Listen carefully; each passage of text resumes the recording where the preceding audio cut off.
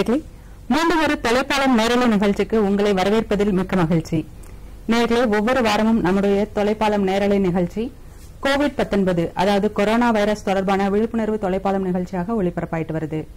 அந்த வகையில இந்த வாரமும் நாம பார்க்க போற தலைப்பு கோவிட் தொடர்பான விழிப்புணர்வு மற்றும் தடுப்பூசி செயல் திட்டங்கள். நேயர்களே, நாம பாத்தீங்கன்னா கடந்த வருடம் அதாவது 2020 வருடம் நமக்கு ஒரு அச்சுறுத்தலான வருடமாக தான் இருந்துச்சு அப்படின்னு சொல்லணும். ஆனா இப்ப 2021 இந்த பிறந்திருக்கிற இந்த புது வருடத்துல நமக்கு ஒரு நம்பிக்கையான செய்திகள் வந்துட்டு இருக்கு. அதாவது கொரோனா வைரஸ் பாசிட்டிவோட எண்ணிக்கை குறைஞ்ச நிலையிலேயே இருக்குது. அது மட்டும் இல்லாம தடுப்பூசி தொடர்பான செய்திகளும் வெளிவந்துட்டு இருக்குது. இந்த நிலையில நாம திரும்ப நம்மளுடைய பழைய வாழ்க்கைக்கு திரும்பிடலாமா, நம்ம மாஸ்க் இல்லாத இந்த கட்டுப்பாடுகள் இல்லாத வாழ்க்கைக்கு ஃப்ரீயா ஆயிடலாமா அப்படின்னு சொல்லிட்டு நமக்கு ஒரு ஆறுதலான விஷயமா இருந்துட்டு இருக்கு. இந்த நேரத்துல நம்ம ஃப்ரீயா இருக்கலாமா அப்படின்னு கேட்டாக்க டாக்டர்ஸ் எல்லாம் என்ன சொல்றாங்கன்னா, பொறுங்க இன்னொரு வருஷத்துக்கு நீங்க இன்னும் சேஃப்டியா தான் இருக்கணும் அப்படின்னு சொல்றாங்க. இதை பத்தி எனக்கு நிறைய கேள்விகள் இருக்கு, உங்களுக்கும் கேள்விகள் இருக்கலாம். நீங்களும் தொலைபேசி மூலமாக அழைச்சு உங்களுடைய கருத்துக்களையும் கேள்விகளையும் கேட்கலாம். இன்னைக்கு நம்ம நிலையத்துக்கு நமக்கு விளக்கம் கொடுக்கறதுக்காக 2 மருத்துவ வல்லுநர்கள் வந்திருக்காங்க. முதலாவதாக புதுச்சேரி நலவழித்துறை துணை இயக்குனர் டாக்டர் திருமலை சங்கர் அவர்கள். வணக்கம் சார். அடுத்து புதுச்சேரி ஆரம்ப சுகாதார மைய மருத்துவ அதிகாரி டாக்டர் பிரேமா அவர்கள். வணக்கம் மேம். டாக்டர் சார், இப்போ புதுவையில கொரோனா வைரஸ் இன்னைக்கு கள நிலவரம் என்னன்னு அது முதல் கேள்வியா வச்சுக்கிறேன் சார். புதுச்சேரியை பொறுத்தவரையில இன்னைக்கு கொரோனா பாசிட்டிவ் பேஷண்ட்ஸ் கணக்கு பார்த்தா 359. மொத்தமா இன்றைய வரையில புதுச்சேரியில 38,369 பேர் பாசிட்டிவ் ஆயிருக்காங்க. இன்னைய வரையில இந்த 359 பாசிட்டிவ் பேஷண்ட்ஸ் இப்ப இருக்கிறாங்க. இதுல 149 பேர் மருத்துவமனையில இருக்காங்க. 210 பேர் வீட்டுல இருக்காங்க. அவங்க கொஞ்சம் ஸ்டடியா இருக்கிறதால அவங்கள வீட்டுல இருக்காங்க. இறப்பு என்று எடுத்துக்கொண்டால் இன்று வரை 636 பேர் இறந்திருக்காங்க.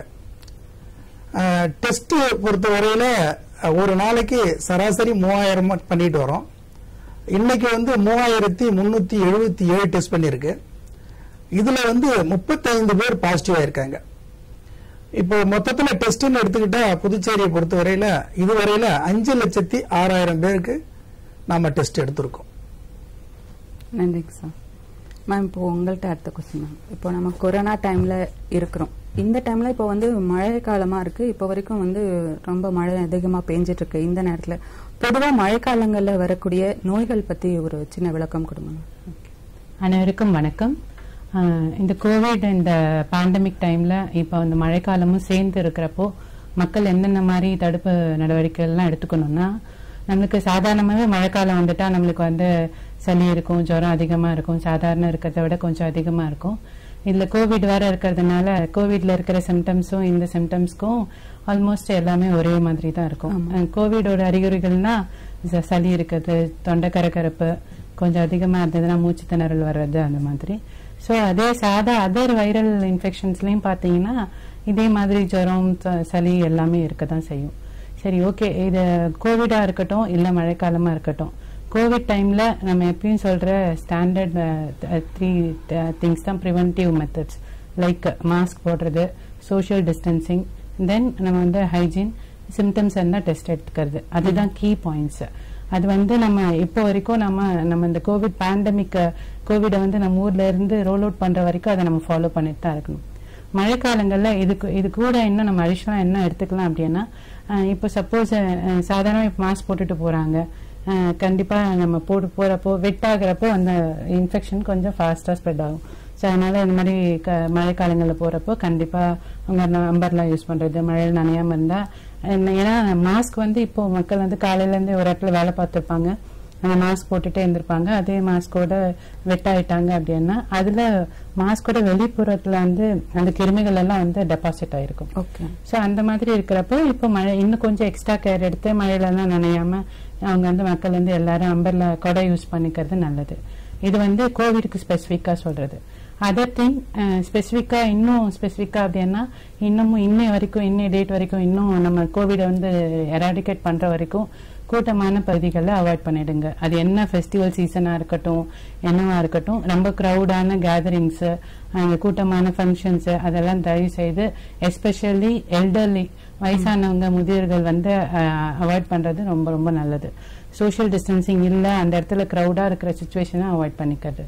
ஸோ அதர் திங்ஸ் ஹைஜீனிக் வைஸ்ன்னு பாத்தீங்கன்னா, எங்க வெளியே போயிட்டு வந்தாலும் கை கால் அலம்புறது, ஒரு சிம்பிள் ஒரு ஹேண்ட் வாஷிங்ன்றது வந்து நம்மளோட கொரோனான்னு மட்டும் கிடையாது, நிறைய வகையான தொத்து வியாதிகள்ல இருந்து நம்மளை காப்பாத்திக்கும். ஒரு WHO ரிப்போர்ட் என்ன இருக்குன்னா, ஒரு 40 செகண்ட்ஸ் சாயில்டா ஒரு ஸ்டெயினான ஹேண்ட் இருந்தா கூட ஒரு 40 செகண்ட் ஸ்பெண்ட் பண்ணி நம்ம கை கழுவினோம்னா நம்ம வந்து மெஜாரிட்டி ஆஃப் த தொத்து வியாதிகளை நம்ம வந்து நம்ம கிட்ட வராம பாத்துக்கலாம். சோ அதனால எங்க வெளியே போயிட்டு வந்தாலும் வந்த உடனே கை கால் அலம்பிட்டு உள்ள வர்றது. நம்ம பழைய ட்ரெடிஷனல்ல நம்ம எல்லாம் ஏற்கனவே வாசல்ல கால் தண்ணி வச்சுட்டு கை கால் அலம்பிட்டு உள்ள வர இந்த same thing we are expecting now. Even இதுவே பிராக்டிஸ் ஆக்கிட்டாங்கன்னா நம்ம கொரோனா மட்டும் இல்ல, நிறைய இன்ஃபெக்ஷியஸ் டிசீஸ் வந்து நம்ம வந்து கண்ட்ரோல் பண்ணிடலாம். சோ அது ஒன் திங் ஹைஜீன் வைஸ்ல. தென் தண்ணி வந்து பாயில் பண்ணி குடிக்கிறது. அதர் திங்ஸ் வாட் எவர் சீசனலா என்ன ஃப்ரூட்ஸ் என்ன வெஜிடபிள்ஸ் கிடைக்குதோ அதை சாப்பிடுறது. இந்த திங்ஸ் வந்து நம்ம கேர் பண்ணிட்டாலே இந்த மான்சூன் டைமுக்கு we will protect, மக்கள் வந்து பாதுகாக்கா இருக்க முடியும். இப்ப நீங்க மழையில நனையறத பத்தி சொன்னீங்க மேம். ஒருவேளை மழையில நம்மளுடைய மாஸ்க் நனைஞ்சிட்டா கூட இன்னொரு எக்ஸ்ட்ரா ஒரு கேரி பண்ணிக்கிறது நல்லது. ஒரு மாஸ்க், ஏன்னா அந்த மழை அந்த வெட்டான மாஸ்கோடயே இல்லாம அங்க வந்து அடுத்த மாஸ்க் ரீப்ளேஸ் பண்ணிக்கலாம் அப்படின்றதுதான். ஏன்னா மக்களுக்கு எல்லாருக்கும் அந்த மாஸ்க் யூட்டிலைசேஷன்ல நிறைய டவுட்ஸ் இருக்கு. எல்லாரும் என்ன பண்ணிடுறாங்கன்னா, ஒரு ஸ்டெயின் ஆகி ஒரு அழுக்கா இருக்கு, அது காலையில இருந்து அவங்க வேலை பாத்துக்கிறாங்க, சரி மாஸ்க் போடணும்னு கவர்மெண்ட்ல சொல்றாங்கன்றதுனால மாஸ்க் வந்து கழுத்துல போட்டுக்கிறாங்க, அது ஸ்டெயின் ஆயிடுது, அதே மாஸ்கே திருப்பி முகத்துல போடுறாங்க. சோ அப்போ வந்து நம்மள சுத்தி இருக்கிறவங்க, ஏன்னா கொரோனா வந்து 80% ஆஃப் பீப்புள் ஏசிம்டமேட்டிக்கா தான் இருப்பாங்க. நம்ம சுத்தி இருக்கிறவங்கல 20% தான் வந்து அறிகுறிகளோட இருக்கிறவங்க. சோ அப்போ ஏசிம்டமேட்டிக்கா இருக்கவங்க கிட்ட இருந்து அந்த இடத்துல இன்ஃபெக்ஷன் ஆகுதுன்னா, அந்த மாஸ்க் ஆல்ரெடி சாயில்டா இருக்கு, அதையே திருப்பி யூஸ் பண்ணாம அட்லீஸ்ட் ஒரு ஃபேமிலியில ஒரு ஃபேப்ரிக் மாஸ்க், துணி மாஸ்கே யூஸ் பண்ணலாம். ஒரு திக்கான ஃபேப்ரிக் மாஸ்க் ஒரு ஃபேமிலியில ஒவ்வொருத்தவங்களுக்கு ஒரு ஸ்பெசிபிக் கலர் வச்சுக்கலாம், ஏதோ ஒரு பேட்டர்ன் வச்சுக்கலாம். ஒருத்தவங்களுக்கு ஒரு 3 மாஸ்க் மினிமம் ஸ்பேர் பண்ணிக்கலாம். அது ஒன்னத்தை வாஷ் பண்ணிட்டு அடுத்த நாள் சன்ட்ரை பண்ணிட்டு அது அடுத்த தேர்ட் டே 1 2 3 அந்த பேட்டர்ன்ல யூஸ் பண்ணாலே, கிளீனா நம்ம யூஸ் பண்ணாலே நம்ம வந்து இன்ஃபெக்ஷன் ஸ்ப்ரெட் வந்து ப்ரிவென்ட் பண்ணிடலாம். Okay okay, thank you ma'am. Thank you. இப்போ சார் உங்ககிட்ட சார், இப்போ கோவிட் பாசிட்டிவ் வந்து நல்லா குறைஞ்சிட்டு வர இந்த சூழ்நிலையில இப்போ இந்த பாசிட்டிவ் எண்ணிக்கை வந்து எங்கிருந்து பரவுது சார்? இப்போ நமக்கு வந்து கேசஸ் புதுச்சேரியிலேயே இருந்த கேசஸ் ஆல்மோஸ்ட் இப்போ நமக்கு வந்து இப்போ கண்ட்ரோல் ஆகுது. இப்போதைக்கு நம்ம பாசிட்டிவ் கேஸ் வருதுன்னா மோஸ்ட்லி வந்து டிராவல் தான். இப்ப வெளியில சென்னையில இருந்தோ அதர் ஸ்டேட்ல இருந்தோ இப்ப நமக்கு இ-பாஸ் சிஸ்டம் எல்லாமே நமக்கு எடுத்திருக்காங்க. சோ இப்ப வரவங்க வந்து சென்னையிலயோ இப்ப சபரிமலை கோயில் இந்த மாதிரி விசேஷங்களுக்கு சென்னையில மேரேஜ் அட்டென்ட் பண்ணிட்டு வர்றது, இந்த மாதிரி போகும்போது அங்க இருந்து அவங்களுக்கு வந்து பரவி இங்க வர்றதுக்கு வாய்ப்பு உண்டு. அந்த மாதிரி வந்தவங்களால இங்க வந்து நமக்கு வந்து அவங்க ஃபேமிலிலயோ இந்த மாதிரி மற்றவங்களுக்கோ பரவுது. இப்ப பாண்டிச்சேரியிலேயே நம்ம இன்டர்னல் ஸ்ப்ரெட் அங்க உள்ள இருந்த ஸ்ப்ரெட் வந்து இப்ப நம்ம நல்லா ரெடியூஸ் ஆயிருக்கு. இப்ப அந்த மாதிரி பார்க்கும்போது இப்ப நியூ கேசஸ் வெளியில போயிட்டு மற்ற இடத்துல இருந்து டிராவல் பண்ணி வர்றது வந்துட்டு இங்க வந்து கொஞ்சம் பரவறதுக்கு வாய்ப்புகள் இருக்கு. ஓகே, அதுதான் மெயினா. Thank you sir. மேம், இப்போ வந்து திரும்பவும் மழைக்கால நோய் பத்தி கேட்கிறேன். இப்போ வந்து பாத்தீங்கன்னா சளி தொந்தரவுகள் ஜாஸ்தியா இருக்கும் மழை ஆரம்பிச்சிட்டுனா அந்த சீசனுக்காக ஒண்ணு. இன்னொன்னு பாத்தீங்கன்னா டெங்கு வந்து ரொம்ப அதிக அளவுல இந்த டைம்ல தான் பரவும். பாத்தீங்கன்னா அதை பத்தி கொஞ்சம் சொல்லுங்க மேம், டெங்கு பத்தி கொஞ்சம் சொல்லுங்க. ஓகே, இந்த பேண்டமிக் டைம்ல நம்ம மற்ற இந்த மாதிரி தொத்து வியாதிகளும் நம்ம கண்ட்ரோல் பண்றது நம்மளோட முக்கியமான சேலஞ்ச், எஸ்பெஷலி டெங்கு. ஏன்னா இப்போ நம்ம நிறைய பப்ளிக்ல இப்போ வரைக்கும் பார்த்த வரைக்கும் என்னன்னா, ஜுரம் வந்துட்டா கோவிட் வந்துருச்சுன்னு சொல்லிட்டா மக்கள் வந்து பேனிக் ஆயிடுறாங்க, மக்கள் வந்து டெஸ்ட் பண்ணிக்க மாட்டேங்கிறாங்க அப்படின்னு நிறைய ரெசிஸ்டன்ஸ் இருந்துச்சு. இப்ப வந்து ஸ்லோவா வந்து ஃபார்வர்ட் பண்ணி வராங்க. இப்பெல்லாம் வந்து முன்னாடி நிறைய ரெஸ்ட்ரிக்ஷன்ஸ் இருந்துச்சு. இப்போ வந்து ஏன் அப்படின்னா, அது வந்து கோவிடால மட்டும்தான் அந்த ஜுரம் இருக்கணும்னு அவசியம் இல்லை. இந்த மாதிரி ஒரு மான்சூன் டைம்ல அது வந்து இந்த டைம்ல இந்த மாதிரி டைம்ல வந்து அது டெங்குவா கூட இருக்கலாம், இல்ல மலேரியா கூட இருக்கலாம். ஸோ அதனால எனி ஃபீவர் வந்து அவங்க இந்த மாதிரி ஒரு சிம்டம் ஆரம்பிக்கிறப்போ தயவுசெய்து வந்து அவங்க கவர்மெண்ட் ஹாஸ்பிட்டல்ஸ்ல வந்து எல்லா government hospitals GH, JIPMER, IGMC and எல்லா ஆரம்ப சுகாதார நிலையங்கள்லயும் டெஸ்ட் எடுத்துட்டு இருக்காங்க டெய்லி. அந்த மாதிரி சிம்டம்ஸ் இருந்ததுன்னா தயவுசெய்து அவங்க டெஸ்ட் எடுத்துக்கணும். ஓகே, டெங்குக்கு ஸ்பெசிஃபிக்கா என்ன பண்ணணும் அப்படின்னா சாலிட் வேஸ்ட் மேனேஜ்மெண்ட். நம்மளோட டெங்குவே ஒரு மேன்மேட் டிசீஸ் தான். நம்ம வந்து நம்ம போடுற வேஸ்ட் வேணான்னு போடுற ஒரு சாலிட் வேஸ்ட்ல தான், அந்த கண்டெய்னர்ஸ்ல தான், அது கண்டெய்னர்ஸ் பிரீடு தான், அங்கதான் அந்த கொசுக்கள் வளருது. இன்னொரு சேலஞ்சா இருக்கிற விஷயம் என்னன்னா அது வந்து டே டைம் பைட்டர். சோ இப்ப நம்ம வீடு மட்டும் நம்ம கிளீனா வச்சிருக்கிறோம், வீடு மட்டும் நெட் அடிச்சிருக்கோம், நைட்ல நம்ம மஸ்கிட்டோ இதுக்கு அப்ளை பண்ணிட்டோம், நைட்டு நம்ம ப்ரொடெக்டட் அப்படின்னா நம்ம வந்து டெங்குல இருந்து நம்மள பாதுகாத்துக்க முடியாது. சோ நம்ம இன்னைக்கு எல்லாரும் வேலைக்கு போவோம், இன்னைக்கு மார்க்கெட் போவோம், திங்ஸ் பர்ச்சேஸ் பண்ணுவோம். சோ அப்ப நம்ம வீடு மட்டும் நல்லா இருக்காங்க, வீடெல்லாம் கிளீன் பண்ணிட்டு குப்பை எடுத்து போயிட்டு ஓபன் ஸ்பேஸ்ல போடக்கூடாது. எஸ்பெஷலி பாண்டிச்சேரியில வந்து டெங்கு சோர்ஸ்க்கு வந்து ரொம்ப சேலஞ்சா இருக்கிற இடம் வந்து எம்டி பிளாட்ஸ். எம்டி பிளாட்ஸ்ல தான் எல்லாரும் என்ன பண்ணிடுறாங்கன்னா முனிசிபாலிட்டில இருந்து டீம் வந்து அவங்க எல்லாம் குப்பையெல்லாம் கலெக்ட் பண்ணிட்டு இருக்காங்க. பட் ஆனா எம்டி பிளாட்ஸ்ல போய் குப்பையை கொட்டிட்டா யார் போய் அங்க கிளீன் பண்ண முடியும்? சோ அது வந்து இண்டிவிஜுவல் ரெஸ்பான்சிபிலிட்டி, ஒவ்வொருத்தர் தனிநபரோட ரெஸ்பான்சிபிலிட்டி. நம்ம குப்பைகளை வந்து கரெக்டான டஸ்ட்பின் எந்த இடத்துல இருக்கோ அந்த கார்னர்ல போய் பண்ண வேண்டியது. வீடு மட்டும் கிளீன் பண்ணிட்டு நம்ம எல்லாத்தோட வேஸ்ட் எடுத்து போய் டிஸ்கார்ட் பண்ணிடுறோம். அர்பன் ஏரியாஸ்ல மோஸ்ட்லி எம்டி பிளாட்ஸ் தான் சேலஞ்சா இருக்கிறது. ரூரல் ஏரியாஸ்ல பார்த்தா அம்மி, உரல், டயரு யூஸ் பண்ணிட்டு வேண்டான்னு போடுறாங்க. அவங்களுக்கே தெரியாது, அன்னோயிங்லி போடுற இடம். தென் கன்ஸ்ட்ரக்ஷன் சைட்ஸ், இந்த மாதிரி நம்மளா மேன்மேட்ஸ் நம்ம போட்ட ஒரு எந்த கண்டெய்னர் இருக்கோ அந்த இடத்துல வந்து அந்த கொசு வளருது, இந்த ஏடிஸ் கொசு. சோ அதை தான் ஸ்ப்ரெட் பண்ணுது. சோ அதனால இந்த மான்சூன் டைம்ல ப்ளீஸ் உங்க எல்லாரும் அவங்கவுங்க வீடு மட்டும் சுத்தமா இருந்தா மட்டும் பத்தாது, நம்மளோட சுத்தி இருக்கிற society, community, each and every thing நம்ம வந்து கேர் எடுத்துக்கணும். சோ அதனால குப்பைகளை ஃபர்ஸ்ட் நம்ம சாலிட் வேஸ்ட் மேனேஜ்மெண்ட் கரெக்டா நம்மளோட குப்பைகளை கரெக்டா குப்பை தொட்டிகளை போட்டாலே நம்மளோட நோயோட ஸ்ப்ரெட்டை வந்து பாதி ப்ரிவென்ட் பண்ணிக்கலாம். தென் இன்னொன்னு, சரி ஓகே நம்மளால பண்ணதை பண்ணிட்டோம் அப்படின்னா நம்ம இண்டிவிஜுவலா என்ன பண்ணலாம்னா ஃபுல் ஸ்லீவ் போட்டு போலாம். இந்த மாதிரி மான்சூன் டைம்ல முழு கை சட்டைகளை ஃபுல் ஸ்லீவ் ட்ரெஸ் போட்டு போலாம். சின்ன குழந்தைங்களுக்கு அந்த மாதிரி ஃபுல் ட்ரெஸ் போட்டுலாம். டே பைட்டிங் கொஞ்சம் அவாய்ட் பண்ணிக்கலாம். அது வந்து நம்மளுக்கு டெங்குல இருந்து பாதுகாத்துக்கிறது ஹெல்ப் பண்ணும். Okay, thank you ma'am. சார், இப்போ வந்து பாத்தீங்கன்னா பழைய மாதிரியே, அதாவது கொரோனா வந்து பீக்ல இருந்த டைம்லயும் ஒரு 4500 வரைக்கும் நம்ம வந்து டெஸ்ட் எடுத்துட்டு இருந்தோம். இப்பயுமே அதே அளவுக்கு தான் வந்து, அதாவது குறைஞ்சிருந்தா கூட, பாசிட்டிவ் எண்ணிக்கை குறைஞ்சிருந்தா கூட இன்னுமே 3500 அளவுக்கு வந்து டெஸ்ட் எடுத்துட்டு இருக்கோம். இது எங்கிருந்து எடுக்கிறாங்க சார்? ஏன்னா இப்ப சிம்டமேட்டிக்கா வர்றவங்க மட்டும்தான் எடுக்கிறாங்களா, இல்ல அத்தனை பேர் வராங்களா? எங்கிருந்து எடுக்கிறோம் சார்? இப்போ இந்த கோவிட் டெஸ்ட்ன்றது வந்து நம்ம ஆரம்ப கட்டத்தில் வந்து ஒருத்தவங்க பாசிட்டிவ் ஆயிட்டாங்கன்னா அவங்களுடைய கான்டாக்ட்ஸ் எல்லாமே ட்ரேஸ் அவுட் பண்ணி அவங்களுக்கு எல்லாத்துக்குமே நம்ம அங்கே டெஸ்ட் எடுக்கிறது கட்டாயமாக பண்ணிட்டு இருந்தோம். அது இன்று நாள் வரையில கேஸ் குறைஞ்சா கூட இன்று நாள் வரையில அதுல எந்த தொய்வும் இல்லாம அதே மெத்தட ஃபாலோ பண்ணிக்கிட்டு ஈவன் ஒரு பாசிட்டிவ் இருந்தாலும் அவங்க கூட உள்ளவங்க கான்டாக்ட்ஸ் எல்லாத்துக்குமே டெஸ்ட் எடுக்கிறோம். செகண்ட் திங், இப்போ சிம்டமேட்டிக்கா உள்ளவங்க டெஸ்ட் எடுக்கணும்னு விருப்பப்படுறவங்க ஆரம்பத்துல வந்து ஆரம்பத்துல முன்னர் வந்து ஒரு சில இடத்துல தான் டெஸ்ட் எடுத்துட்டு இருந்தாங்க. அதெல்லாம் கொஞ்சம் கஷ்டப்பட்டோம். அதுக்கப்புறம் நம்ம அரசாங்கத்துல கோவிட் டெஸ்டிங் ஃபோக்கசிங் சென்டர்னு சொல்லிட்டு அர்பன்ல ரூரல்லையும் சேர்ந்து 21 இடம் நியமிச்சு அங்க டெஸ்ட் எடுக்க ஆரம்பிச்சது. இப்ப அர்பன்ல வந்து உதாரணம் சொல்ல போனா மூலாப்பேட்டை, அரியாங்குப்பம், லாஸ்பேட்டு இந்த மாதிரி இடமும், ரூரல்ல வந்து எல்லா இடமும் ஆல்மோஸ்ட் திருக்கனூர், சேதராப்பேட்டு, பண்டசோழனூர், பாகூர் எல்லா இடத்துலயும் எல்லா இடத்துலயும் கிருமாம்பாக்கம் எல்லா இடத்துலயுமே டெஸ்டிங் சென்டர் கொண்டு வந்தோம்.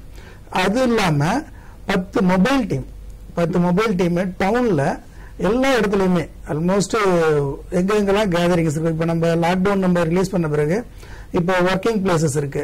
உதாரணம் சொல்ல போனா துணி கடைகள், கம்பெனிஸ், இந்த மாதிரி இடத்துல எல்லாம் வந்து டெஸ்ட் பண்ண ஆரம்பிச்சிட்டோம். கேதரிங் எங்க பீச்ல முதற்கொண்டு பீச்ல வந்து சண்டேஸ்ல நம்ம சுகாதாரத்துறை ஊழியர்கள் அங்க போயிட்டு பீச்சுக்கு வரவங்களையும் டெஸ்ட் எடுத்தோம். சோ அந்த மாதிரி ஒரு ரேண்டமா எல்லாத்துக்குமே டெஸ்ட் எடுக்கிறதுக்கு ஒரு ஆஸ்பெக்டும், இன்னொன்னு சிம்டமேட்டிக்கா உள்ளவங்களுக்கும் டெஸ்ட், இன்னொன்னு கான்டாக்ட்ல உள்ளவங்க, அதாவது பாசிட்டிவ் கான்டாக்ட்ல உள்ளவங்களுக்கும் டெஸ்ட். சோ அந்த மாதிரி நம்ம ஆரம்பத்துல எப்படி பண்ணமோ இதனால வரை ஃபாலோ பண்றதால நம்மளால இந்த 5000 இல்லைனா கூட 3000 3500 வந்து இன்று வரையில மெயின்டைன் பண்ணிட்டு இருக்கோம்.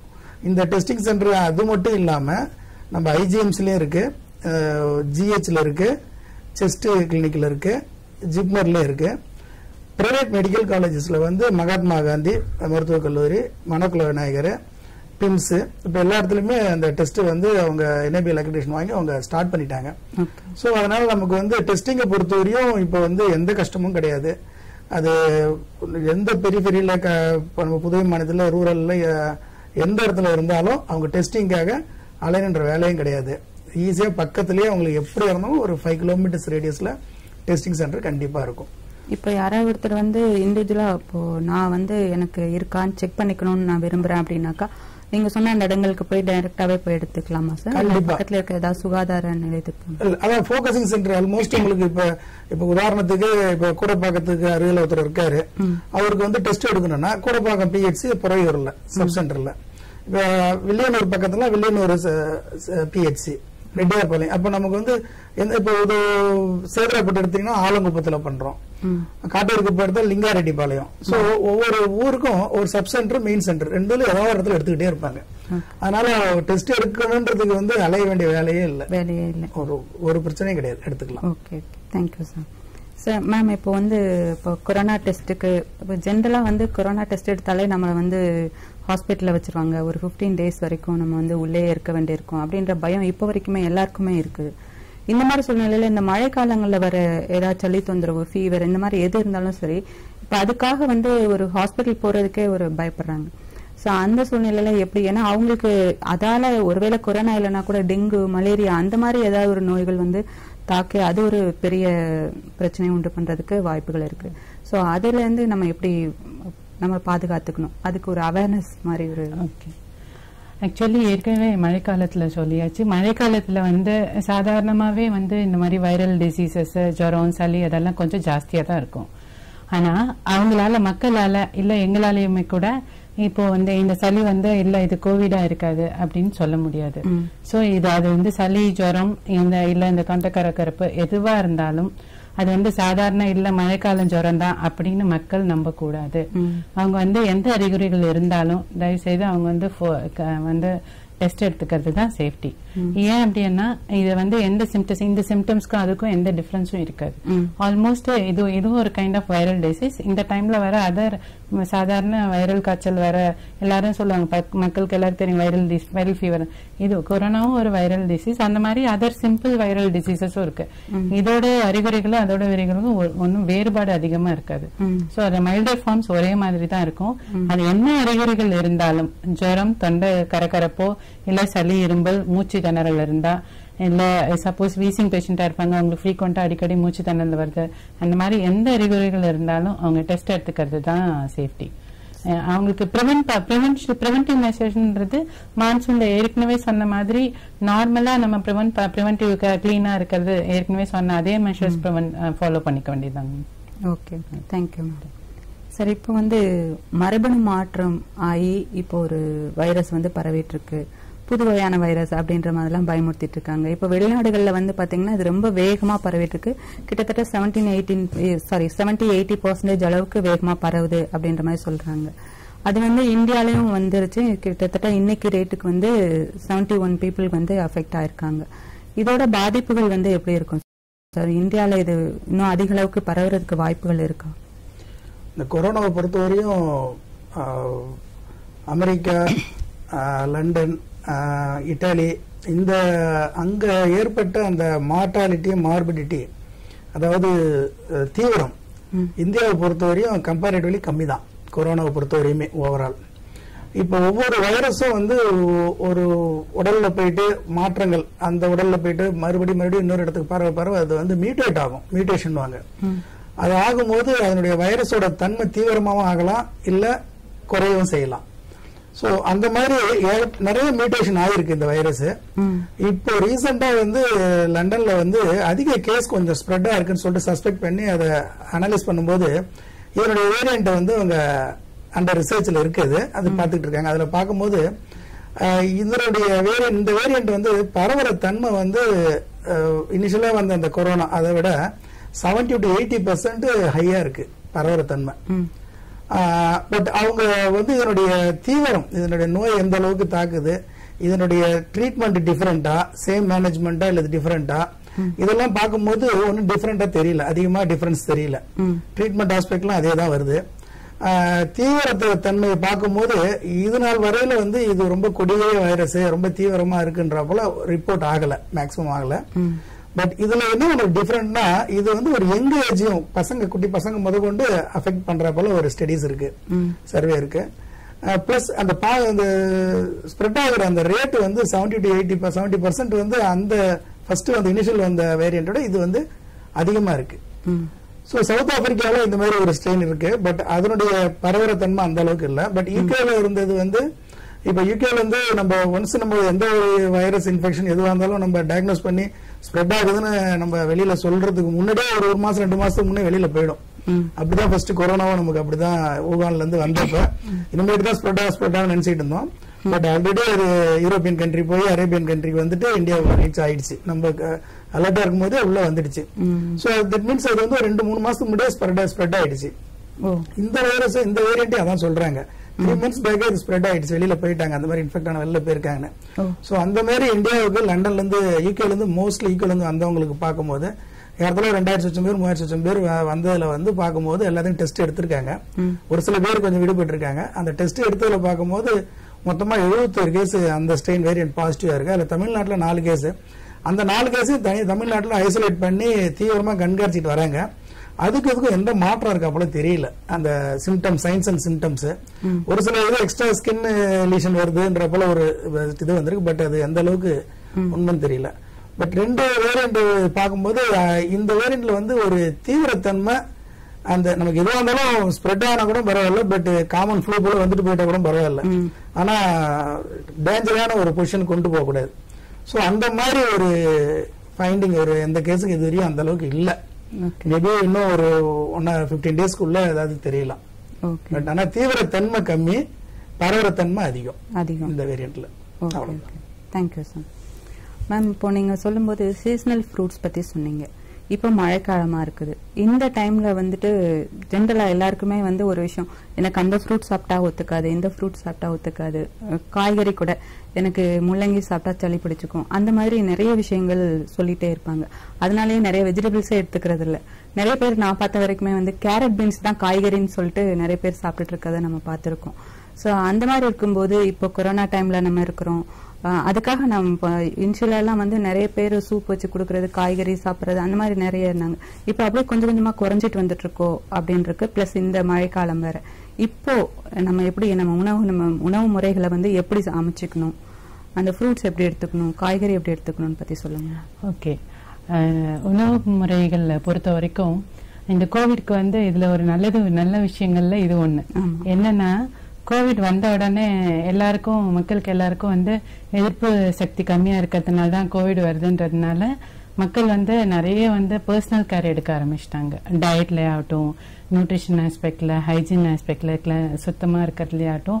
நாங்க வந்து கோவிட் வந்த டைம்ல இப்போ நாங்க போயிட்டு ஃபீல்ட்ல டெஸ்ட் பண்ண போறப்பயோ இல்ல ஒரு பாசிட்டிவ் கேஸ் பார்க்க போறப்ப பாத்தீங்கன்னா எல்லா கிராமங்கள்ல தான் நாங்க போய் பாக்குற எல்லா தெரு ஃபுல்லா வாஷ் பண்ணி கிளீனா வச்சிருந்து எல்லா இடத்துலயும் வேப்பில வச்சு மஞ்சள் எல்லாம் வச்சு எல்லாம் என்னன்னா தே டோன்ட் ஈவன் அவங்க என்ன சொல்லுவாங்கன்னா, டீம் வந்தாங்கன்னா, ஹெல்த் டீம் வந்தாங்கன்னா நீங்க எட்டவே நின்று பேசுங்க அப்படின்னு அந்த அளவுக்கு மக்கள் வந்து அவேர்னஸும் இருந்துச்சு. லைக் அண்ட் தென் வந்து இந்த 2வது விஷயம், இந்த நியூட்ரிஷன் பேசிஸ்ல பாத்தீங்கன்னா நம்ம எதிர்ப்பு சக்தியை இன்க்ரீஸ் பண்ணணும், அதனால நல்லா சாப்பிடணும் அப்படின்னு சொல்லிட்டு நிறைய அந்த ஹேபிட் நல்லா இம்ப்ரூவ் ஆயிடுச்சு கூட. சோ அதை வந்து அதே ஹேபிச்சுவலா ஆக்கி நம்ம அதை கன்டினியூ பண்ணிக்கலாம். அது வந்து நம்ம நிறைய ஆஸ்பெக்ட்ல வந்து நம்ம அதான் சொல்றோம், கோவிட் மட்டும் கிடையாது, அதர் நான் கம்யூனிகபிள் டிசீஸ் எல்லாம் இருக்கிறோம். அதுல இருந்து கூட நம்ம நிறைய காய்கறிகள் பழங்கள் சேர்க்கிறப்போ அதுல இருந்து கூட நம்மளுக்கு எடை அதிகமாகாம இருக்கிறது. தொத்து வியாதிகள் மட்டும் கிடையாது, ஒபிசிட்டி, இந்த சர்க்கரை, பிபி, அதுல இருந்து கூட நம்மளுக்கு ப்ரிவென்ஷன் இருக்கும். அது ஒரு இதோட பெனிஃபிட்ஸ் மாதிரி சொல்லலாம் இந்த ஹேபிட்டால நம்மளுக்கு. ஸ்பெசிபிக்கா இந்த இதுதான் அப்படின்னா நம்ம இப்போ ஆல்மோஸ்ட் ஒரு குளோபல் வில்லேஜ். ரொம்ப ஊர்ல ஒரு காலர் வந்திருக்காங்க. ஹலோ, வணக்கம் தொலைப்பாளம். வணக்கம் சார், உங்க பேரு எங்க இருந்து பேசுறீங்கன்னு சொல்லுங்க சார்.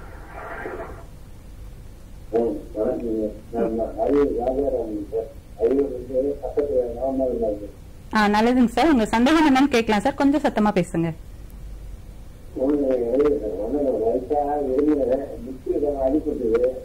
இருமல அப்புறம்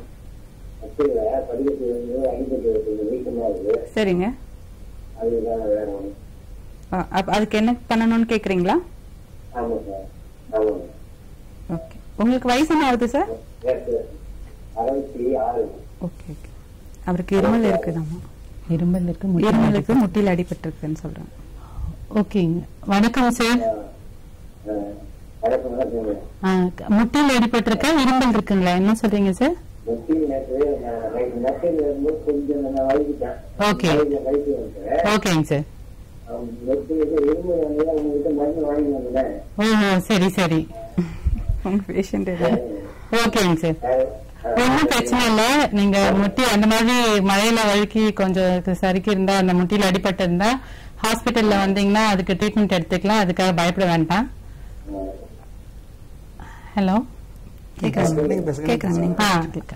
அது ஒன்றும் பயப்பட வேண்டாம் சார். முட்டியில வீக்கமா இருக்குன்னா நீங்க ஹாஸ்பிட்டலுக்கு வாங்க, ஹாஸ்பிட்டல்ல வந்து பார்த்துட்டு வீக்கம் எப்படி இருக்குன்னு பார்த்துட்டு அதுக்கு தகுந்த சிகிச்சை எடுத்துக்கலாம். நன்றிங்க ஐயா. நன்றிங்க, தேங்க்யூ சார். மேம் நீங்க கண்டினியூ பண்ணுங்க மேம் அந்த வெஜிடபிள்ஸ் பத்தி. இப்போ வந்து குளோபல் வில்லேஜ் மாதிரி இதுக்கு முன்னாடி எல்லாம் நம்ம ஊர்ல விளையிற வந்து காய்கறிகள் பழங்கள் மட்டும்தான் முன்னாடி எல்லாம் கிடைச்சிட்டு இருந்தது. இப்ப அப்படி கிடையாது. அது நார்த் இந்தியால இருக்கட்டும், இல்ல வெளியில இம்போர்ட்டட் எல்லா வெஜிடபிள்ஸுமே இப்ப நமக்கு கிடைக்குது. ஓகே, சீசனல் ஃப்ரூட்ஸ் வெஜிடபிள்ஸ்னா அந்தந்த சீசனுக்கு ஏற்ற காய்கறிகள் தான் நம்மளுக்கு ஈட்டபிளா எது இருக்குதோ அதெல்லாம் தான் க்ரோத் ஆகும் மேக்ஸிமம். ஓகே, அதை எப்படி மேபி எது அந்த டைம்ல சீசனபிளி காஸ்ட் கம்மியா இருக்கோ அதுதான் அந்த சீசனல் வெஜிடபிள்ஸா இருக்கலாம், இல்ல ஃப்ரூட்ஸா இருக்கலாம். சோ அதனால நீங்க அதர் ஆல்டர்னேட்டிவ் மெடிசன் டாக்டர்ஸ் கிட்ட, பிசிஷியன்ஸ் கேட்டா கூட அவங்க என்ன சொல்றாங்கன்னா, ஏதோ இந்த பழங்கள்லாம் சாப்பிட்டதுனால அந்த மாதிரி ஸ்பெசிபிக்கா எந்த இது வரைக்கும் எந்த இதுவும் கிடையாது. லைக் என்ன உங்களுக்கு அவைலபிளான இருக்கோ அதை கிளீன் பண்ணி ப்ராப்பரா குக் பண்ணி சாப்பிட்டுக்கலாம். ராவா சாப்பிட்ற வெஜிடபிள்ஸா இருக்கிறது வந்து ப்ராப்பரா கிளீன் பண்ணி ஒழுங்கான கிளீனா இருக்கிற வெஜிடபிள்ஸா இருந்தா சாப்பிட்டுக்கலாம். அதுல எதுவும் ரெஸ்ட்ரிக்ஷன்ஸ் அப்படின்லாம் நாங்க எதுவும் சொல்றது கிடையாது. ஓகே, அப்படியேதான் ரொம்ப ஸ்பெசிபிக்கா இருக்காங்க. உங்களுக்கு சில பேருக்கு சம்டைம்ஸ் ஏதாவது அலர்ஜிக் ஆகுறாங்க, வெரி ரேர்லி அது ஒரு ஸ்பெசிபிக்கா இதெல்லாம் சாப்பிட்டா அலர்ஜி அப்படின்லாம் கிடையாது. அந்த மாதிரி ஏதாவது அலர்ஜிக் இருந்தா மேபி அதை வந்து அவங்க ஸ்டாப் பண்ணிக்கலாம். அது காலர் இருக்காங்க பாத்துக்கலாம். ஹலோ, வணக்கம் தொலைப்பாளம். அம்மா வணக்கம், உங்க பேர் என்ன, எங்க பேசுறீங்கன்னு சொல்லுங்கம்மா. மேடம், நான் தென்காசியில இருந்து பேசுறோம், சுபத்ரா. நல்லதுங்கம்மா, உங்க சந்தேகத்தை கேட்கலாம் நீங்க. அதாவது கோவிட் வந்தவங்களுக்கு திரும்ப அதே மாதிரி வரதுக்கு வாய்ப்பு இருக்குதா அப்படின்னு கேட்டேன். சரி, கேட்கலாம். ஓகே, வணக்கம். வணக்கம்மா, வணக்கம். ஆக்சுவலி கோவிட் ஏற்கனவே வந்துட்டா திருப்பி வராதுன்னு இப்போ வரைக்கும் இல்ல. என்னன்னா ரீஇன்ஃபெக்ஷன் சொல்லலாம், அதாவது திருப்பி வர்றதுக்கான வாய்ப்பு இப்போ வரைக்கும் இருக்கு. ஒரு சில இடத்துல வந்து ஏற்கனவே வந்தவங்களுக்கு திருப்பி வர்றதுக்கான வாய்ப்பும் இருக்கு. அப்படி இல்ல, சப்போஸ் ஒரு ரீஆக்டிவேஷன் சொல்லுவோம், அதாவது ஏற்கனவே ஒரு கோவிட் தொத்து ஒருத்தவங்களுக்கு ஏற்பட்டிருந்து அவங்களுக்கு வந்து ரொம்ப எதிர்ப்பு சக்தி கம்மியா இருக்காங்க, அந்த கிருமியோட தாக்கம் லேசா இருந்து கொஞ்சம் ஃபர்ஸ்ட் ஆரம்பத்துல லேசான சிம்டம்ஸா இருக்கு, அதுக்கப்புறம் கொஞ்ச நாள் கழிச்சு, ரொம்ப நாளுக்கு இல்ல, லைக் அந்த 17 days 17 நாள் டியூரேஷன் சொல்லுவோம், அதுக்கப்புறம் அவங்களுக்கு வந்து அந்த நோயோட தாக்கமோ இல்ல சிம்டம்ஸோ அதிகமா இருக்கிறதுக்கான வாய்ப்புகளும் இருக்கு. சோ அதனால ஒரு தடவை வந்துட்டா திருப்பி வராதுன்ட்டு எல்லாம் கிடையாது. அதனாலதான் ஏற்கனவே கோவிட் தொத்து வந்துட்டா கூட நீங்க வந்து வெளியில வந்தாலும் எப்ப வந்தாலும் எல்லாரும் மாஸ்க் போடுங்க, கிரௌடான பிளேசஸ் வந்து தவிர்த்துருங்க அப்படின்னு சொல்றோம். அந்த மாதிரி கேஸும் ரிப்போர்ட் ஆயிருக்கு. செகண்ட் டைம் வந்து ரிப்போர்ட் ஆயிருக்கு. அதனால கேர்ஃபுல்லா இருக்கிறது நல்லது. இன்னும் ஒரு விஷயத்துக்கு மாஸ்க் போட்டுக்கிட்டு நம்ம மெயின்டைன் பண்றது நல்லதுதான். நன்றிங்கம்மா. மேடம், இந்த உணவு பத்தியே நம்ம திரும்பவும் பேசலாம், ஒரு சின்ன இடைவேளைக்கு போயிட்டு வந்துடலாம். நேர்களே ஒரு சிறிய இடைவேளைக்கு பிறகு மீண்டும் சந்திப்போம். நேர்களே இன்னைக்கு நம்மளுடைய தொலைப்பாலம் நிகழ்ச்சியில கோவிட் விழிப்புணர்வு மற்றும் தடுப்பூசி செயல் திட்டங்கள் குறித்து பேசிட்டு இருக்கோம். டாக்டர் சாரும் டாக்டர் மேடம் நிறைய விழிப்புணர்வு கருத்துக்கள் நமக்கு எடுத்து சொல்லிட்டு இருக்காங்க. உங்களுக்கு கூட சந்தேகங்கள் இருக்கலாம், நீங்களும் அழைக்கலாம். அழைக்க வேண்டிய எண்கள் 22722487 மற்றொரு எண் 22722488. மேம் இப்போ நீங்க உணவு முறைகள் பத்தி சொல்லிட்டு இருந்தீங்க, அதை அப்படி கண்டினியூ பண்ணுங்க. அதுதான் ஆக்சுவலா நமக்கு எதுவும் ஸ்பெசிபிகேஷன் எதுவும் கிடையாது. சீசனலா கிடைக்கிற என்ன ஃப்ரூட்ஸோ வெஜிடபிள்ஸோ அவங்களுக்கு என்ன, ஏன்னா எல்லாருக்கும் இம்யூனிட்டினா எதிர்ப்பு சக்திக்கு மாத்திரை கொடுங்க அப்படின்லாம் நிறைய டவுட்ஸ் இருக்கு. அப்படியெல்லாம் அந்த மாதிரி எந்த ஸ்பெசிபிகேஷன்ஸும் தேவை கிடையாது. அவங்களுக்கு வீட்டில் அவங்க கிடைக்கிற மக்கள் காஸ்ட்லியான வெஜிடபிள்ஸ் தான் வாங்கணும் அப்படின்னு சொல்றது கிடையாது. கூட ஆப்பிள் தான் சாப்பிடணும், எல்லாருக்குமே ஃப்ரூட்ஸ்னா ஆப்பிள் தான், காய்கறினா கேரட் பீன்ஸ் தான் அப்படிலாம் நினைக்கிறாங்க. எல்லாரும் அவங்க வீட்டுல ஒரு முருங்கை மரம் வச்சிருப்பாங்க, பக்கத்துல ஒரு வாழை மரம் வச்சிருப்பாங்க. அதுல கிடைக்கிற இது சீசன்ல அவங்களுக்கு பக்கத்துல சுத்தி இருக்கிற இடத்துல கிடைக்கிற காய்கறிகள், அவங்களோட அஃபோர்ட் பண்றவங்க நான் வெஜிடேரியன்ஸா இருந்தா வாரத்துல ஒரு நாள் முட்டை, மீன், மற்ற நான்வெஜ் ஐட்டம்ஸ், அந்த மாதிரி அவங்கவுங்களுக்கு ஏற்ற மாதிரி அந்த சீசன்ல என்ன பக்கத்துல கிடைக்குதோ அதை அவங்க கரெக்டா ப்ராப்பரேட்டா குக் பண்ணி கிளீன் பண்ணி குக் பண்ணி சாப்பிட்டாலே போதும். ஆக்சுவலா அதுல இதுதான் இது சாப்பிட்டா இம்யூன் பூஸ்டர்ஸ் இல்ல காஸ்ட்லியா இதைதான் சாப்பிடணும் அப்படின்னு சொல்றது கிடையாது. கிளீனா இருக்கணும். இன்னும் என்னன்னா இப்போ ரொம்ப வாங்கிட்டு இன்னைக்கு சமைச்ச, ஏன்னா அது ஒரு ஹேபிட் ஆயிடுச்சு. நான் வெஜிடேரியன் ஃபுட்ஸ் எல்லாம் இன்னைக்கு யூஸ்வலா அதால வர டயரியா வயிற்றுப்போக்கு எல்லாம் பாத்தீங்கன்னா திங்கக்கிழமையில தான் ஜாஸ்தியா இருக்கும். ஏன் அப்படின்னா மோஸ்ட்லி சண்டேஸ் எல்லாரும் நான் வெஜிடேரியன் ஃபுட் சாப்பிடுவாங்க. அது இப்ப காத்தால சமைப்பாங்க, இல்ல அதை ரெஃப்ரிஜரேட் பண்ணிடுவாங்க, ஃப்ரிட்ஜ்ல வச்சிருவாங்க. அந்த மாதிரி இல்லாம அந்தந்த டைம் ஃப்ரெஷ்ஷா சமைச்சு சாப்பிடுறது நல்லது. ரெஃப்ரிஜரேட் பண்ணிட்டா அதுல நான் வெஜிடேரியன்ஸ்ல நான்வெஜ் திங்ஸா இருக்கட்டும் அது ப்ராப்பரான டெம்பரேச்சர்ல பண்ணல, இல்ல ஒரு டென்ஸான பாத்திரம் வைக்கிறாங்கன்னா அதுல உள்ள ஸ்போர்ட்ஸ் ஒன்ஸ் அது அவங்க ரீஹீட் பண்றப்போ அதுல திருப்பி அவங்களுக்கு அதுல ஃபுட் பாய்சனிங் ஆகுறது, வயிற்றுப்போக்கு வர்றது எல்லாம் ஜாஸ்தியா தான் இருக்கும். சோ அதனாலதான் எப்பவுமே மண்டே டேன்னு பாத்தீங்கன்னா மோஸ்ட்லி இந்த மாதிரி உணவாக, அது எதனாலன்னா நான் வெஜிடேரியன் சாப்பிடறதுனால இல்ல, இன்னைக்கு காத்தால சமைச்சதா நைட்ல வச்சோ இல்ல அடுத்த நாள் காத்தால அதை சூடு பண்ணி சாப்பிடறதுனாலயோ இல்ல 2-3 நாளுக்கு ரெஃப்ரிஜரேட் பண்றதுனால அந்த மாதிரி வர்றதுனால வர தொந்தரவுகள் தான்.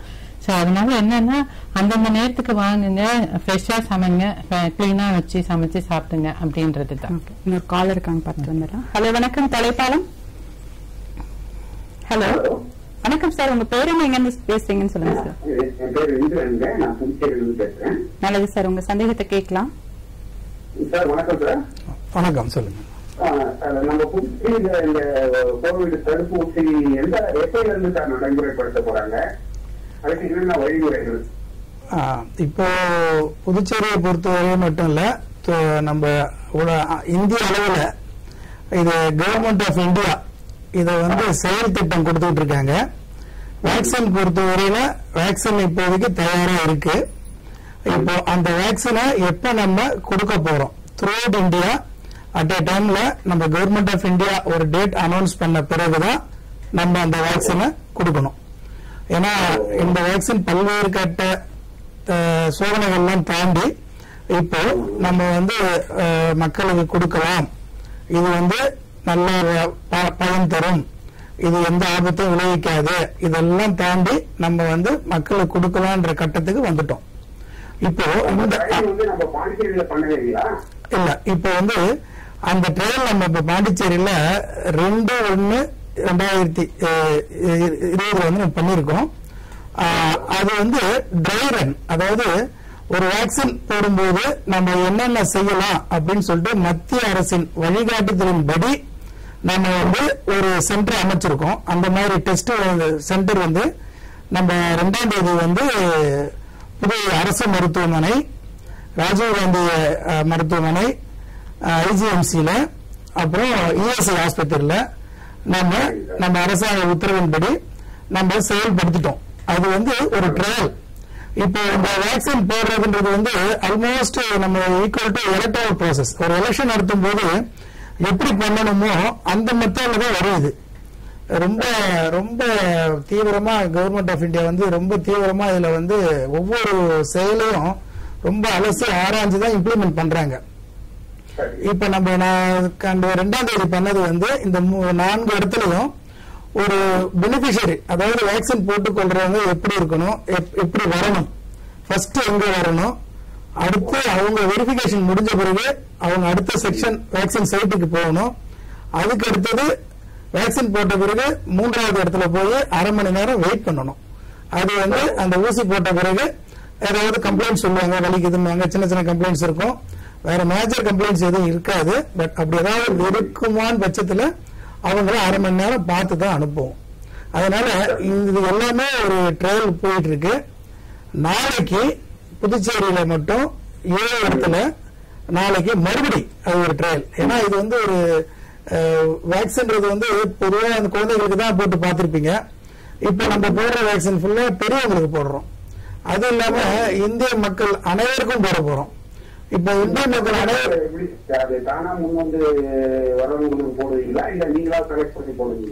இப்ப வந்து அது 3 ஃபேஸா பிரிச்சிருக்கோம் நம்ம அரசு துறையில, மத்திய அரசின் வழிகாட்டின்படியில. ஃபர்ஸ்ட் ஃபேஸ் வந்து ஹெல்த் கேர் ஒர்க்கர், அதாவது டாக்டர்ஸ், நர்சஸ், களப்பணியாளர்கள், பிரைவேட்ல இருந்தாலும் சரி, அவங்க அரசாங்க துறையில இருந்தாலும் சரி, மருத்துவ கல்லூரி, அதாவது இந்த மாதிரி health care ஒர்க்கருக்கு first face. Second phase front line workers. நீங்க பாத்துருப்பீங்க கொரோனாப்ப கஷ்டப்பட்டது, ரோட்ல நின்னது எல்லாமே மருத்துவத்துறை, போலீஸ் துறை, ரெவென்யூ, முனிசிபாலிட்டி, இவங்க எல்லாமே வந்து அதை எடுத்து போராடணும். ஸோ செகண்ட் வந்து ஃப்ரண்ட் லைன் ஒர்க்கர்ஸ். தேர்ட் வந்து 50 வயதுக்கு மேற்பட்டவர்களுக்கு முன்னுரிமை. அதுல டயபெட்டிஸ், ஹைப்பர் டென்ஷன், இந்த மாதிரி உடல் கோமார்பிடிட்டி உள்ளவங்களுக்கு முன்னுரிமை. சோ இந்த 3 ஃபேஸ் முடிஞ்சு அடுத்த ஃபேஸ் பொதுமக்கள் அவங்களுக்கு வரும். இப்ப நம்ம வந்து ஆரம்பிக்கும் போது முதல் ஃபேஸ் வந்து first face health care ஒர்க்கருக்கு start பண்றோம். அது வந்து வெகு விரைவில் தேதி வரும். Thank you sir. அடுத்த கொஸ்டின் நான் வந்து தடுப்பூசி பத்தி தான் பேசலான்னு, அதுக்குள்ள அவரே நிறைய கேள்விகளை அவரே கேட்டிருக்காரு. இப்போ அதுக்கு முன்னாடி நான் போறதுக்கு முன்னாடி சார், இப்ப வந்து பாத்தீங்கன்னா 2ஆம் அலை வர்றதுக்கான வாய்ப்புகள் இருக்கு. இந்தியாவில வந்து பரவுச்சுன்னா அது ரொம்ப வேகமா பரவும், பெரிய ஆபத்துக்களை உண்டு பண்ணும் அப்படின்னு சொல்லியிருந்தாங்க. இப்ப புது வகையான இந்த மரபணு மாற்றமான வைரஸும் பரவிட்டு இருக்கு இல்லைங்களா? சோ இதுவே வந்து 2ஆம் அலைக்கு வர்றதுக்கான காரணமா இருக்கலாமா, இல்ல வேற ஏதாவது வாய்ப்புகள் இருக்கா? இப்போ நம்ம இந்தியாவை பொறுத்தவரையில வந்து 2வது அலைன்னு வந்து ஒரு மேஜர் ஒரு இம்பாக்ட் இதுவரையும் வரல. ஒரு குறிப்பிட்ட ஒரு சில மாநிலத்துல, டெல்லியில, கேரளா, கர்நாடகா, இவங்க வந்து ஒரு செகண்ட் ஒரு ஸ்பைக் ஒன்னு ஃபேஸ் பண்ணாங்க. இப்ப நம்ம வந்து இப்ப நிறைய பண்டிகைகள் கடந்து வந்துட்டோம். இப்ப நார்த் தசரா அதெல்லாம் கடந்துட்டோம், நியூ இயர், தீபாவளி எல்லாமே நம்ம கடந்து வந்துட்டோம். சோ இந்த 2வது அலைன்னு ஒண்ணு நமக்கு வந்து ஒரு அதிக கேஸ் வந்திருக்கணும்னா இதுவரையும் நமக்கு தெரிஞ்சிருக்கணும். சோ நமக்கு வந்து இதுவரையில அந்த மாதிரி ஒரு பெரிய ஸ்பைக் ஒண்ணு இல்ல. புது இந்த நியூ ஸ்ட்ரெயின், அது வைரஸ் அண்டர் இன்வெஸ்டிகேஷன், VUI 2020 இதுதான் அதோட நேம். இப்ப இந்த ஸ்ட்ரெயின் வந்து நமக்கு இதுவரையில ஒரு பெரிய அளவுல பரவனதா தெரியல. நமக்கு கோவிட் ஃபர்ஸ்ட் டைம் வந்தது ஒரு மிஸ்டி தான். ஒரு எல்லாமே டே பை டே தான் நம்ம லேர்ன் பண்ணோம், புது வகையான நோயின்றதால. சோ இந்த ஸ்ட்ரெயின் வந்து நம்ம டே பை டே தான் என்னுடைய தாக்கம் நமக்கு தெரியும். பட் இதனால வரையில நமக்கு செகண்ட் ஸ்பைக் வரும்ன்றது வந்து ஒரு கவர்மெண்ட் பொறுத்தவரை, மத்திய அரசும் சரி, மாநில அரசும் சரி, ஒரு அலர்ட்னஸ் கொடுத்துட்டு தான் இருக்கும். பட் அதுக்கு உண்டான ஒரு பெரிய ஒரு ஸ்பைக் இதனால வரையில தெரியல. நன்றிங்க சார். இன்னொரு காலர் இருக்காங்க, பார்த்துட்டு வந்துடலாம். ஹலோ, வணக்கம் தலைப்பாளம். வணக்கம் சார், உங்க பேரு எங்க இருந்து பேசுறீங்கன்னு சொல்லுங்க சார். கரூர் மாவட்டத்தில் இருக்காங்க. என் பேரு பரமேஸ்வர ராஜா சார், சொல்லுங்க, உங்க சந்தேகத்தை கேட்கலாம். இப்ப நம்ம இந்த வேக்சின், கோவிட் வேக்சின் இருக்குல்லங்க, ஆமா, அந்த வேக்சின் நம்ம ஹியூமன் எப்படி செயல்படுது?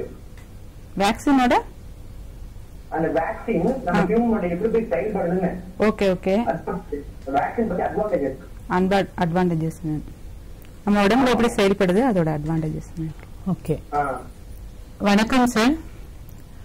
ஆக்சுவலி கோவிட் வேக்சின்ல எந்த வேக்சின்னாலும் எந்த தடுப்பூசிகள்னாலும் இப்போ வந்து ஒரு பர்டிகுலர் நோய்க்காக இப்போ கோவிடுக்காக அப்படின்னா அந்த பர்டிகுலர் ஆன்டிஜன் உள்ள வைரஸ் ஆன்டிஜன் என்ன இருக்கோ அதை டார்கெட் பண்ணி தான் அந்த வேக்சின்ஸ் எல்லாம் தயாரிப்பாங்க. இப்போ நம்ம தடுப்பூசிகள் வந்து தயாரிச்சு இன்னைக்கு தடுப்பூசி இன்னைக்கு போட்டிருக்காங்கன்னா அது ஒரு பர்டிகுலர் பீரியட்ல நம்ம உடம்புல அதுக்கான எதிர்ப்பு சக்தியை அந்த தடுப்பூசியில இருக்கிற அந்த ஆன்டிபாடிஸ் வந்து நம்ம உடம்புல ஃபார்ம் ஆகும். அது வந்து அந்த டெஸ்ட் இந்த ட்ரையல்ஸ்ல நம்மளுக்கு ஆல்ரெடி ஒரு வேக்சின் வர்றதுக்கு முன்னாடி ஒரு ப்ரீ கிளினிக்கல் லேப்ல ஒரு ஃபேஸ், நிறைய கிளினிக்கல் ஃபேசஸ் எல்லாம் தாண்டி தான் நம்மளுக்கு ஒரு வேக்சின் வரும். அந்த வேக்சின்ஸ் வர்றப்பவே அது எப்போ எவ்வளவு பீரியட் ஆகும் அந்த வேக்சின்ஸ் அப்படின்னு சொல்லிட்டு அதுக்கான டெஃபினேஷன்ஸ் எல்லாம் இருக்கும். சோ இது இந்த பர்டிகுலர் வேக்சின்ஸ்க்கும் ஆல்மோஸ்ட் எப்படின்னா இந்த வேக்சின்ஸ் வந்து கோவிட் வேக்சின்ஸ் வந்து இப்போதைக்கு நம்ம இப்போதைக்கு வந்து மோஸ்ட் ஆஃப் த நிறைய வேக்சின்ஸ் ட்ரையல்ல இருக்கு, 2 வந்து அப்ரூவல்ல இருக்காங்க. அந்த 2 வேக்சின்ஸ்லுமே எப்படி இருக்குன்னா 2 டோஸ் போடணும். ஃபர்ஸ்ட் டோஸ்க்கும் செகண்ட் டோஸ்க்கும் 4 வாரம் இடைவெளி இருக்கு. அந்த 2வது டோஸ் கம்ப்ளீட் பண்றப்போ ஃபர்ஸ்ட் டோஸ் போட்டு கொஞ்ச நாள்ல நம்மளுக்கு 2 வாரத்துல நம்ம உடம்புல அந்த எதிர்ப்பு சக்தி அணுக்கள் வந்து ஃபார்ம் ஆக ஆரம்பிச்சிடும். செகண்ட் டோஸ் கம்ப்ளீட் பண்றப்போ செகண்ட் டோஸ் கம்ப்ளீட் பண்ணி ஒரு 2 வீக்ஸ்க்கு அப்புறம் பாத்தீங்கன்னா ஆல்மோஸ்ட் அவங்களுக்கு தேவையான எதிர்ப்பு சக்தி அவங்க உடம்புல ஃபார்ம் ஆயிடும். ஆமா, அவங்களுக்கு அந்த ஆன்டிபாடி செல்ஸ் உடம்புல ஃபார்ம் ஆச்சுன்னா அவங்களுக்கு வந்து அந்த நோய் வந்து உடம்புல தொத்தாம வராம வந்து ப்ரொடெக்ட் பண்ணிடும். அவங்களோட ஒரு தனி நபரை அந்த வேக்சினேட் பண்ணிருந்தாங்கன்னா அவங்களுக்கு அந்த எதிர்ப்பு சக்தி உள்ள அந்த பர்டிகுலர் நோய்க்கான தடுப்பூசி தான் போட்டிருக்காங்க, அதற்கான எதிர்ப்பு சக்தி அணுக்கள் அவங்க உடம்புல ஃபார்ம் ஆயிடும். அப்ப அந்த நோய் வந்து இப்ப யாராவது ஒரு கோவிட் பாசிட்டிவ் இருக்கவங்க அவங்களுக்கு அவங்க கிட்ட இருந்து தொத்து வாய்ப்பு கம்மியா இருக்கும் ஆக்சுவலா. ஆமா, அந்த பறவைக்காத்துல வந்து நம்ம நான்வெஜ் சாப்பிடலாமா வேண்டாமா, பாயில் பண்ணி சாப்பிடலாமா வேண்டாமா? ஓகே, ஆக்சுவலா ஆனா இப்போ அந்த பறவை காய்ச்சல் இப்ப நெய்பரிங் ஸ்டேட்ஸ்ல நம்மளுக்கு இப்போ ரிப்போர்ட் ஆயிருக்காங்க. இப்போ ஆனா ரிப்போர்ட் ஆயிருக்கிறது எல்லாம் வந்து அனிமல்ஸ்ல தான். அதனால வந்து என்ன பண்ணு ஆமா இப்போதைக்கு இல்ல அதுதான் அது வந்து என்ன பண்ணிருக்காங்கன்னா கவர்மெண்ட் வந்து ஃபுட் ரெகுலேட்டரி டிபார்ட்மெண்ட்ஸ் எல்லாம் வந்து அங்க இருந்து வர மீட் அங்க இருந்து வர எக்ஸ் இப்போதைக்கு எல்லாத்தையும் வந்து ஸ்டாப் பண்ணிருக்காங்க. ஆக்சுவலி இப்போ வந்து நம்ம சரௌண்டிங்ல கிடைக்கிற அவங்க சேஃப்டி மெஷர்ஸ் பார்த்துட்டு அங்க இருக்கிறது தான் இப்ப நம்மளுக்கு அவைலபிளா இருக்கிறாங்க. சோ அதனால இப்ப இங்க நம்மளுக்கு லோக்கல்ல கிடைக்கிற ஃபுட்ஸ வந்து ப்ராப்பரா கிளீன் பண்ணி குக் பண்ணி சாப்பிடலாம் இப்போதைக்கு.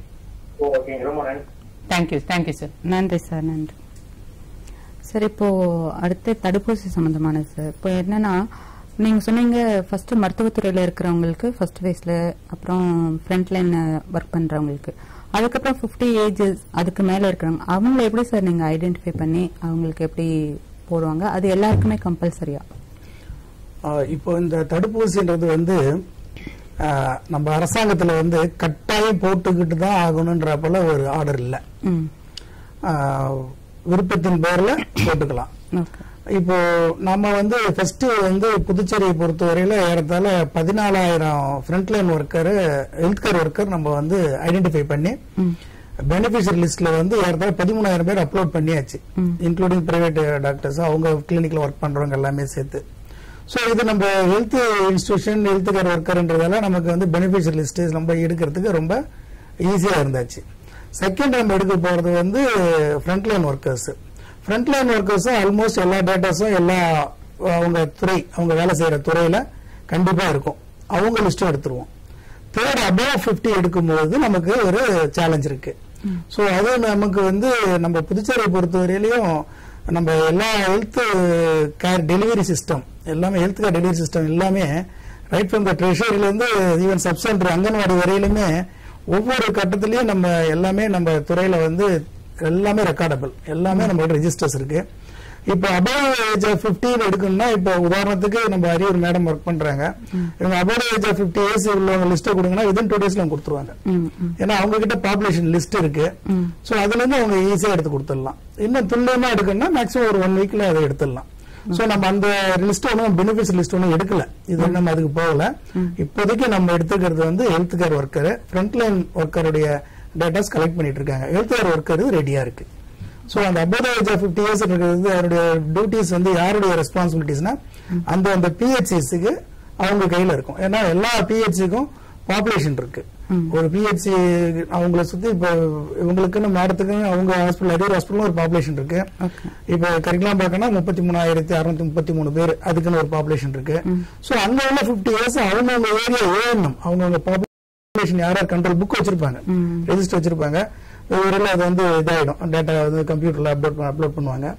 சோ அந்த புக்கை பார்த்தே அவங்க கிளியரா சொல்லலாம். ஏன்னா எல்லா நம்ம ஆஷாஸ் ஒர்க்கர்ஸ்க்கு எல்லாத்துக்கும் அந்தந்த ஏரியாவில் தெருவில் உள்ள எல்லாத்தையுமே அவங்களுக்கு ஃபெமிலியர். அதனால நம்மளை பொறுத்தவரையும் அது எந்த சிரமமும் இருக்காது. இப்போ நீங்க 50 வயதுக்கு மேல இருக்கிறவங்களுக்கு சொன்னீங்க. ஒருவேளை 50 வயதுக்கு இருக்கவங்க கூட நிறைய நோய்களோட சில பேர் இருக்கிறவங்களா இருக்காங்க இல்லைங்களா? சோ அவங்களுக்கு எப்படி போறீங்க சார்? அவங்களே அந்த 50 வயது முடிஞ்சதுக்கு அப்புறம் தான் தடுப்பூசி போட்டுக்கணுமா? அந்த பாப்புலேஷன் 50 வயதுக்கு மேல உள்ள பாப்புலேஷன் எடுக்கும்போது மோஸ்ட்லி நமக்கு ஒன்னும் கைட்லைன்ஸ் தெரியும் அந்த மாதிரி ஒன்னும் இனோகிரேட் பண்ண சொல்லி தெரியும் வரல கவர்மெண்ட் ஆஃப் இந்தியால இருந்து.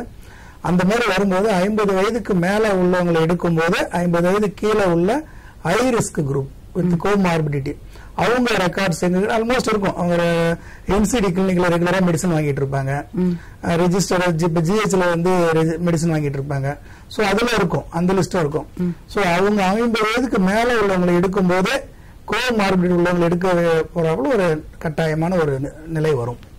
அப்புறம் 18 வயசுக்கு கீழே இருக்கிறவங்களுக்கு இந்த தடுப்பூசி இல்ல, இது நாள் வரையில அது தேவையில்லை, வெயிட் பண்ணலான்ற போலதான் ஒரு சிச்சுவேஷன் இருக்கு. இது வரைக்கும் 18 வயசுக்கு கீழே உள்ளவங்களுக்கு கொடுக்கறதுக்கு உண்டான எந்த ஒரு ஆர்டரும் எதுவும் இல்லை.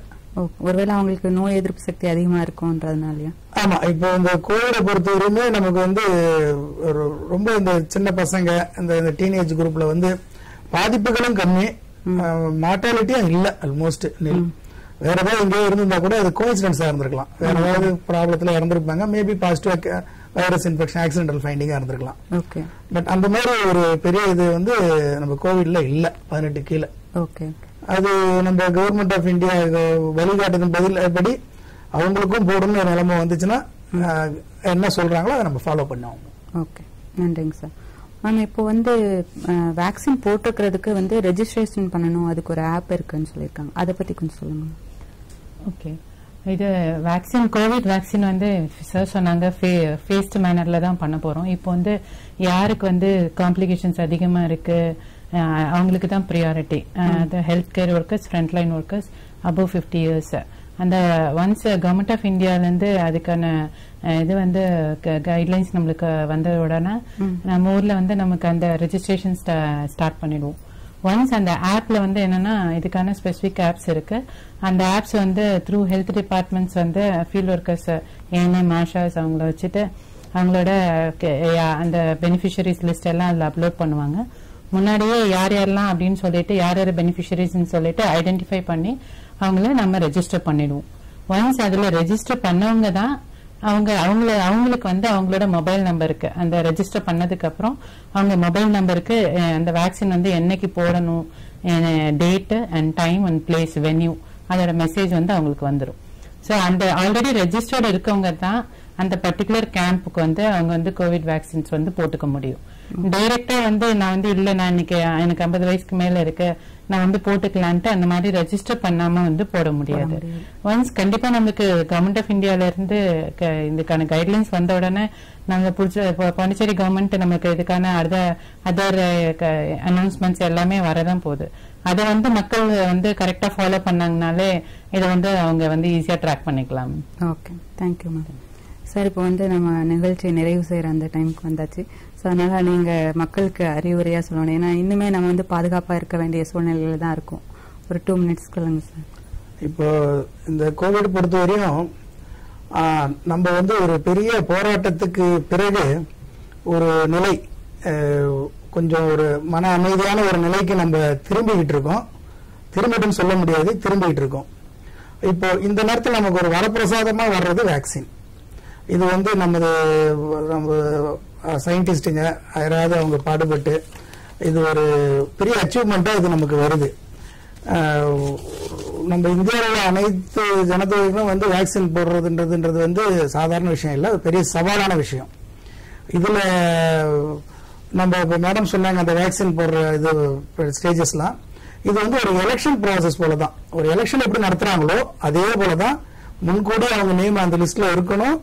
ஒரு ஓட்டு போறக்குள்ள ஒரு ஐடி கார்டு எடுத்துட்டு போவோம். அந்த மாதிரி ஒரு 12 ஐடி கார்டுல ஒரு ஐடி கார்டு அவங்க எடுத்துட்டு வந்து காட்டணும்.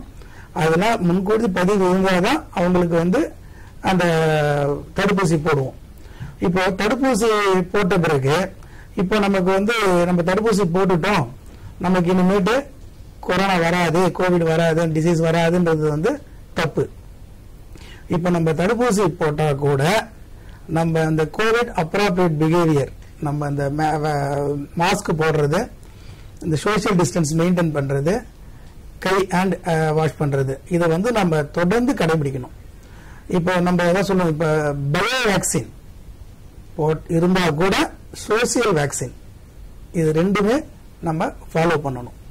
இப்போ இந்த தடுப்பூசி செயல் திட்டம்ன்றது வந்து ஒரு மிகப்பெரிய சவாலானதுன்னு, அதுவும் நம்ம இந்தியா போன ஒரு மிக அதிகமான ஜனத்தொகை உள்ள ஒரு நாட்டில் இந்த மாதிரி இந்த வேக்சின் திட்டம்ன்றது வந்து மிகப்பெரிய சவால்.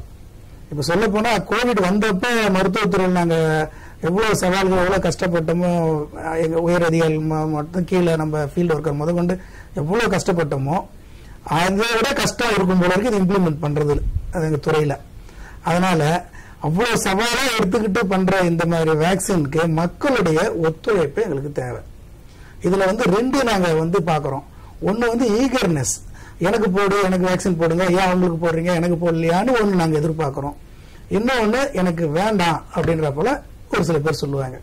அதனால இது ரெண்டு சவாலையும் நாங்க இது பண்ணி வெற்றி கண்டு தடுப்பூசி போட்ட பிறகும் அந்த பயோ வேக்சின் போட்டா கூட சோசியல் வேக்சின், அந்த mask, social distance and hygiene, இதை நிச்சயம் இன்னும் ஒரு வருஷத்துக்கு நம்ம கண்டிப்பா கடைபிடிக்கணும்.